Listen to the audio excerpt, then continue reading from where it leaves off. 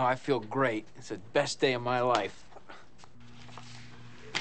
Next batter looks like a Peter Gibbons. Uh-huh. Oh, there you are. We were just talking about you. You must be Peter Gibbons. Uh-huh. Terrific. I'm Bob Slidell. This is my associate, Bob Porter. Oh, hi, Bob. Bob? Pretty much go ahead and grab a seat and join us for a minute or two. You see, what we're actually trying to do here is we're trying to get a feel for how people spend their day at work. So, if you would you walk us through a typical day for you? Yeah. Great. Well, I generally come in at least 15 minutes late. I use the side door. That way Lumberg can't see me. And after that, I just sort of space out for about an hour. Till I'm finished. Space out? Yeah, I just stare at my desk. But it looks like I'm working. I do that for probably another hour after lunch, too. I'd say in a given week, I probably only do about 15 minutes of real, actual work. Peter, would you be a good sport and indulge us and just tell us a little more? Oh, yeah. Let me tell you something about TPS reports.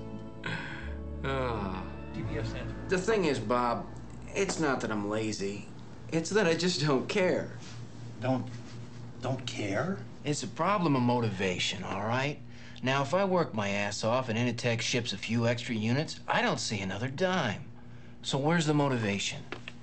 And here's something else, Bob. I have 8 different bosses right now. beg your pardon? 8 bosses. 8? 8, Bob. So that means that when I make a mistake, I have 8 different people coming by to tell me about it. That's my only real motivation, is not to be hassled. That and the fear of losing my job. But you know, Bob, that'll only make someone work just hard enough not to get fired. Would you bear with me for just a second, please? Okay. What if, and believe me, this is so hypothetical, but what if you were offered some kind of a stock option equity sharing program? Would that do anything for you? I don't know, I guess. Listen, I'm gonna go. It's been really nice talking to both of you guys. Absolutely. The pleasure's all on this side of the table, trust me. Good luck with your layoffs, all right? I hope your firings go really well. Excellent. Great. Wow.